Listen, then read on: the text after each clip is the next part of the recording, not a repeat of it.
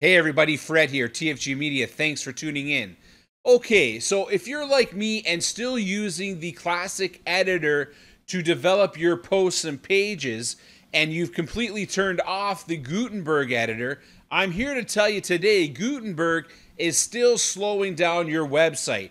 Now you can see in front of you, I'm working on a post that goes over core web vital optimizations, and page speed load time is one of them. I mean, how fast your website loads is hugely important to how Google is ranking websites moving forward.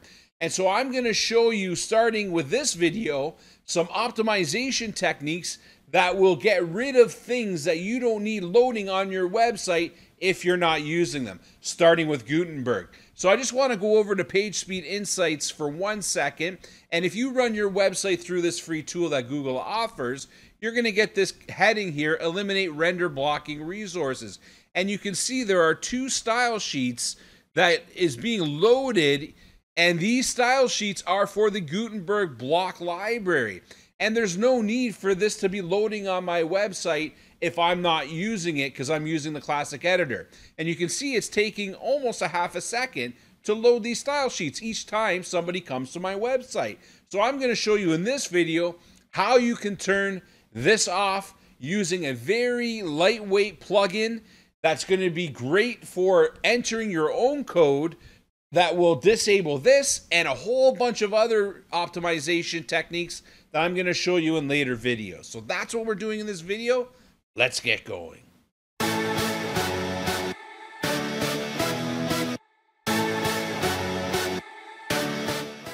Okay, so before we get going, I do want to say if you are new to the channel, please consider subscribing, smashing that notification bell so you know when I'm dropping new videos, and giving me a thumbs up if you learned something in this video.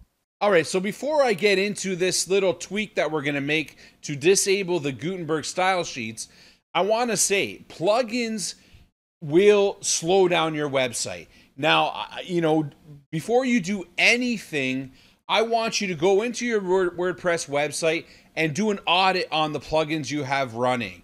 If you're running plugins that really aren't adding much value to your website or to your users, then you should strongly consider disabling them and deleting them, because I'm telling you right now, they're slowing down your website.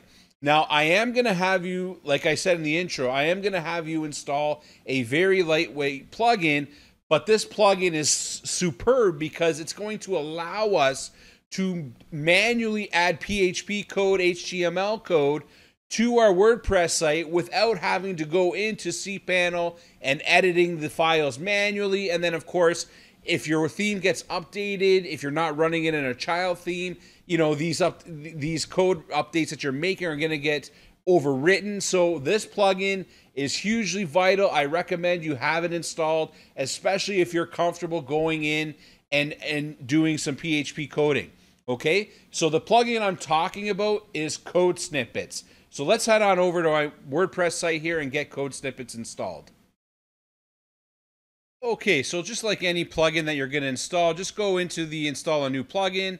I typed in Code Snippets here, and you can see it's the first hit. It's got over 200,000 active installations. It's a great little app. It's a great little plugin for your WordPress site. I highly recommend you get it installed because we're going to be using it in this and subsequent videos to make optimization tweaks to your website so that your page load time goes down and your speed score goes up. So let's just go ahead and just install that. And we're going to go ahead and activate it. And once it's activated, we're going to go in. I'm going to show you where you can get the code to put in here and disable those style sheets from Gutenberg from loading on your website. Okay, so you can see that I've got Code Snippets installed here on the left. If you just click on that, and you can see they've preloaded a bunch of examples that you can, that'll help you get started with it. And I should put a disclaimer out here, guys. I mean, you're going to take this code as is. there's always a chance if you start manually adding PHP and HTML that you could break your website. And so I want to put a disclaimer out there. I assume no liability for any of this. I mean, I'm doing this for educational purposes and to help you optimize your website. But I do recommend if you are going to make changes, especially changes like this, where you're going in and adding functions and PHP code to your WordPress site, that you do it on a staged website. You don't do it on your live website because you could break your website. And so, again, a full disclaimer, use at your own risk what I'm going to show you here today. Okay, so you've heeded my warnings and you want to proceed eliminating the Gutenberg style sheets from loading on your website so that you can squeeze out a little more speed out of your page load time. All right, so the first thing I want you to do is I want you to head on over to TFG Media /Core Web Vitals Optimizations. And this is a post I've put up that goes over 11 core Web Vital optimizations that you can implement. And again, there's a bunch of them here. I'm going to cover the Gutenberg one right now. And in later videos, I'm going to cover some more of these. However, I just want you can read through the post. I mean, I talk about, page speed insights, what to look for, what core web vitals are, and how it's going to impact search ranking.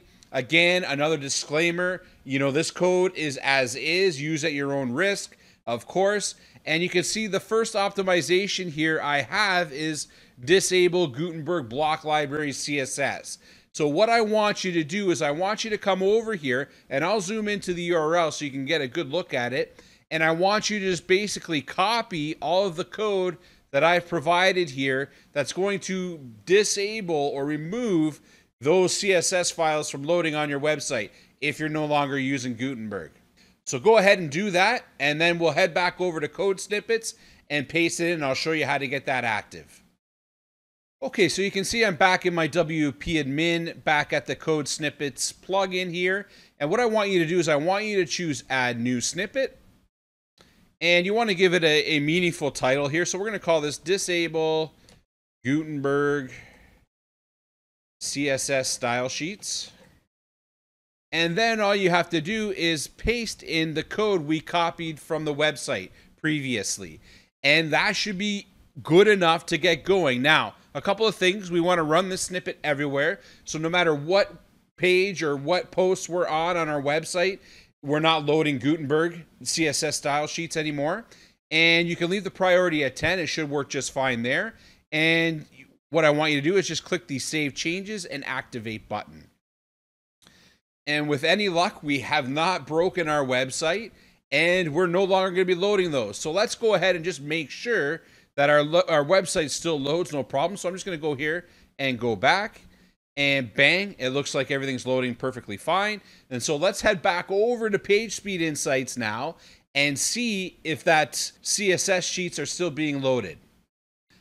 Okay, so I've just rerun the site through Page Speed Insights, and you can see I'm no longer loading the Gutenberg Block Library CSS sheets and potentially saving myself valuable fractions of seconds on my page load time. And so again, I'm going to go through several optimization tweaks that we can implement to squeeze out better page speed load time and thus improve our core web vitals as a result. Now the challenge is going to be, okay, going over to Page Speed Insights, looking through the list to see which ones can we safely turn off and which ones can't, and which ones are, if we do, are going to break our website. So again, use this with caution. Stage your website. Don't do this stuff on an actual live running website because you're just asking for trouble. So this is Fred, TFG Media. Head back over to the website and read the article, 11 Core Web Vitals Optimizations. Again, I have a whole host of other optimizations you can try to squeeze out that page load time. However, I'm going to do follow-up videos for some of those other tweaks. So this is Fred. Thanks for watching.